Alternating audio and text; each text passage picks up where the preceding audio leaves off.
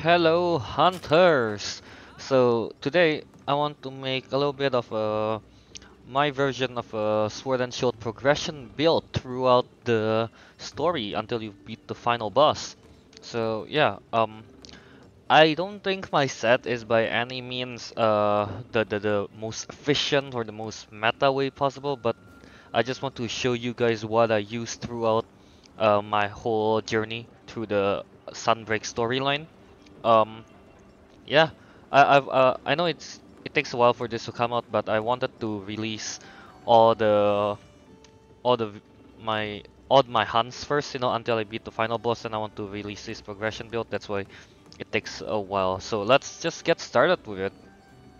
So first of all, uh, at the very early master rank, I uses let's look at the armor first. I uses a higher rank Triostra, a Great Izuchi Mail, Jaggy Gauntlet, JD Gauntlet, Baggy Coil, and Alloy Greaves.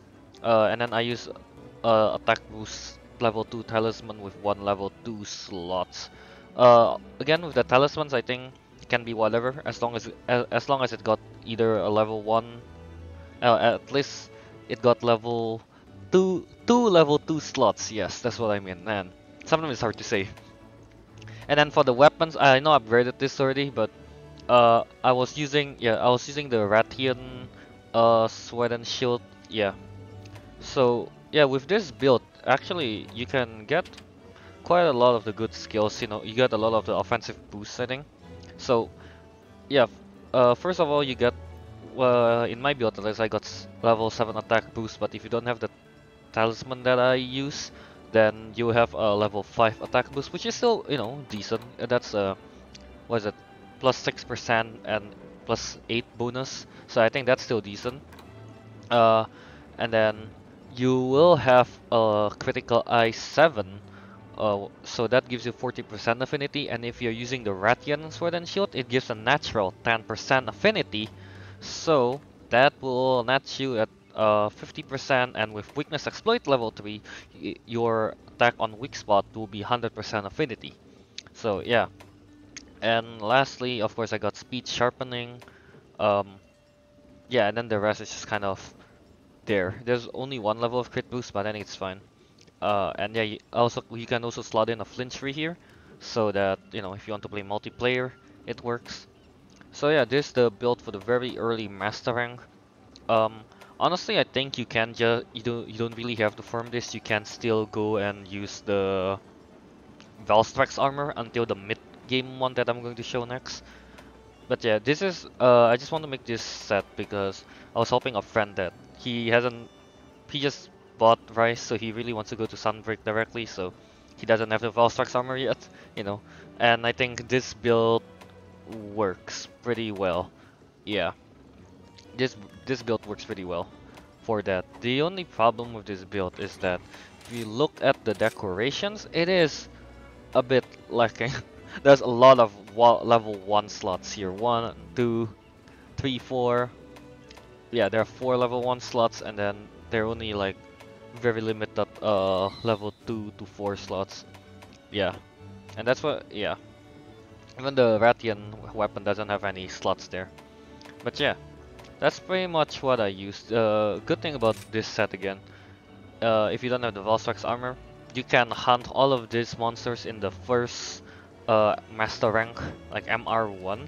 So if we go ahead and check here, oh no, if you go ahead and check here, you can find, yeah, like Great Izuchi right there, and where's Baggy?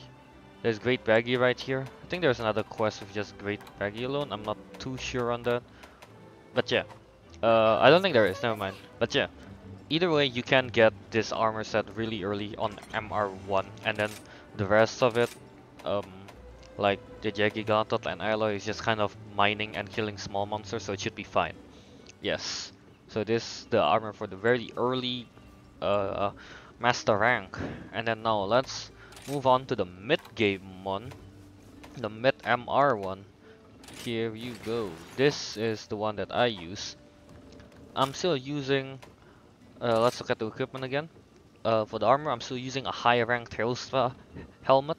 I mean, it's just really good, right? Level 3 critical eye and 1 critical boost is, yeah, it's just really too good to not use. It's just too so efficient if you want a critical eye 7. And then pretty much almost similar to everything, but yeah, change the Izuchi Mail to Nargacuga. Pretty much the same, just better slots. Yeah. Mainly I picked this for the critical eye level 2. Yeah. And then I'm still using the Jaggy Gauntlet. It got 3 attack boosts, which I like. And then I farm for Engine at Coil. Um, Problem with Engine at Coil is that you do need the Engineer mantle to get this, and boy, I hunted like 16 Engineers to get this, so hopefully if you're getting Engineer Coil, hopefully you're lucky with it. Yeah, and lastly I use the Ingot Greaves, again, still as good as ever, 2 attack boost, 2 critical eye from the legs. And then for the Talisman, this time I use, in my Talisman there's a level 3 Warbuck Whisperer with a level 2 and with 1 level 2 slots and 1 level 1 slots. That's the one that I use. And for the weapon, I switched the weapon. Right now, at first I uses Garan Golem weapon. Garan Golem Sword and Shield, this one, because of look at the amazing slots it got. So yeah, I was using this at first. And then once I unlock Seragios, I quickly farm it and, you know, crafted the Seragios one. I mean, it got white sharpness. It got lower raw, but it got white sharpness, so it makes up for it. However, it do have worse slot on the weapon. So yeah. And now if you look at the skills from here, we get again still level 7 attack boost, level 7 critical eye.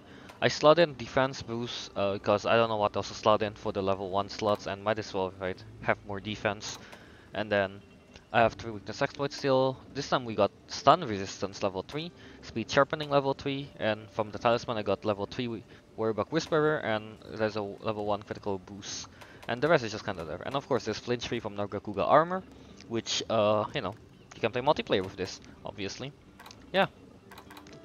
Now let's look at the decorations for this, and yeah, man, it's comfier, that's for sure. It got a few more what's that name? Slots that you can play around. Wait, does it? Actually, no.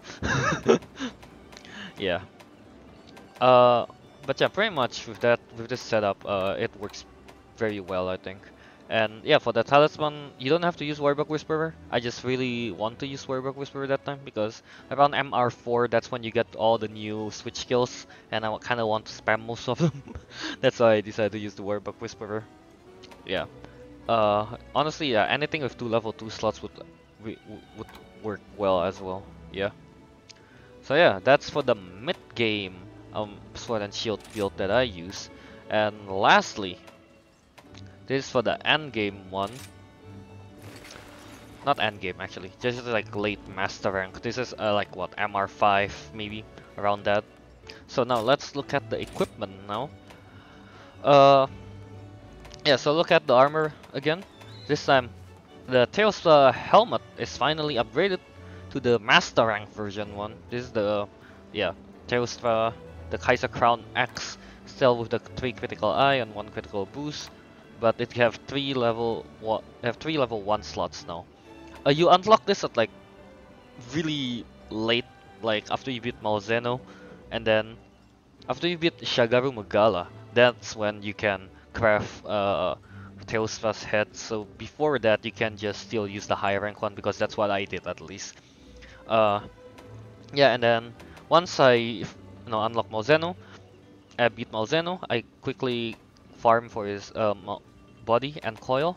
So yeah, Malzeno male, and then I use Utsushi through braces right now, but back then you can also, this also works with Rathalos arm. Yeah, Rathalos farm brace, I think that's what it's called, because I only choose this because it got the 2 attack boosts. Yeah, that's the main point basically, the 2 attack boosts. And I use the Malzeno coil and of course Ingot Greaves. And for the talisman, I use level 2 speed sharpening with level 3 recovery speed, and it got 2 level 2 slots. Yeah, I only choose this really for the slots. I mean, speed sharpening is also nice, I guess. But yeah, again, this build, I don't think is any, it won't win any DPS race or anything, I think, but it's definitely comfy because the reason I use a malzeno body and coil is because I want to use the skill Blood right here. Um, Blood a proportion of damage dealt is converted to health when striking a broken monster part. So what this basically means is World Iceborne Health Augment, where you hit and you heal, but this time with excess steps, because you have to break the monster's part, break the monster first, and then if you hit that broken part, then you get healed. At level 3, the healing is actually pretty insane, I think. You can quickly go from like, a quarter of a health, all the way up to, what you call that, to full health. So yeah, and of course the body and the let's look at the skills again. Yeah, from Malzeno body and Koi you do get level 2 part breaker, so it's really helpful on getting those part breaks. Now let's look at the other skills. Here we got 3 level 7 critical eye. Of course, you want to get that 40% affinity from this, and you get I got attack boost level 5. Again, I still slotted defense boost because I don't know what else to slot in. No, expert defense, why not? Weakness exploit level 3, recovery speed level 3, stun resistance level 3, speed sharpening level 3, and bloodlight level 3, and level 2 critical boost. Lastly here, part breaker level 2. And the rest is just kind of there. Yeah. Again, yeah, this set is just really comfy with Bloodright, especially. Well, though Bloodright is very situational. If you can break the monster part and reach that part consistently, then it's really good. But when I was using it against Kushala and Teostra, I had a really hard time breaking their body parts. So really, the Bloodright effect doesn't really turn on until like the 8 or 9 minute mark kind of thing. So it's pretty useless until then. So yeah, Bloodright is really situational, but I just really want to use the new skills. That's why. And as of the weapon, right now I had the Tormented Shade Keeper, so this is the Magnum Malo Sword and Shield. Yep. Magnum Malo Sword and Shield is it's good. It got 320 raw, purple sharpness, and 30 blast, and it got, 1 level 2 slots and 1 level 1 slots with a level 2 rampage slots, which is nice. But I think this is the more efficient weapon to use, I think. But when I was finishing the story, I wanted to use again the flagship monster's weapon, so I end up using the Duke's Base Lord, which is Malzeno's Sword and Shield right here. Malzeno's Sword and Shield, very similar actually to Magna Malo's 320 raw, purple sharpness, change the blast to dragon, so the Malzeno Sword and Shield you have 31 dragon element on it, and this time it got 1 level 4 slots, and sadly it got a level 1 rampage slot, which is sad because that means you can't slot in things like the anti-wyvern stuff, I think that's what it's called. Yeah, the anti-dragon, anti-aquatic, anti-aerial, and fang exploit. You can't use any of that. So that's why I think technically the Mark Malo one I think is a better choice. But if you want to use the what's his name? Malzeno's Sword and Shield, it also works. You just sacrifice the rampage slots. And that's why I put in Spirit Jewel. It's not the most useful honestly. But yeah. That's pretty much what I use to complete this Sunbreak storyline. Yeah, we're using Sword and Shield, beating the final boss, and yeah. And man, the final boss was such a treat to fight. So, no, I hope this this progression build guide for Sword and Shield helps. I know it's not the most efficient of meta or whatever, but hey, I used it. It works, so I think it should work for other people as well. Yeah.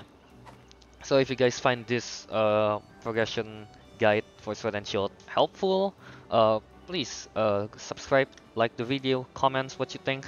Yeah, tell me what you use to complete the Sunbreak storyline. I'm curious to see. So yeah, again, I guess I'll see you in the next video. See ya.